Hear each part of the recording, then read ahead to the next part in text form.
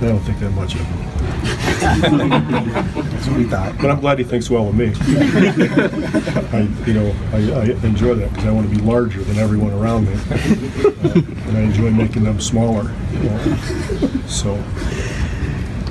Can I revisit pacifier as Mono being your pacifier since he was like tormented you the first few years? He did.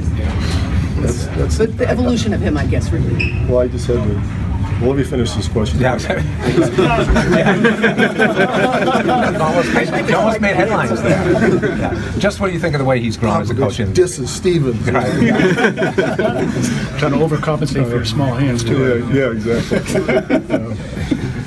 He is a special person, and that's on and off the court.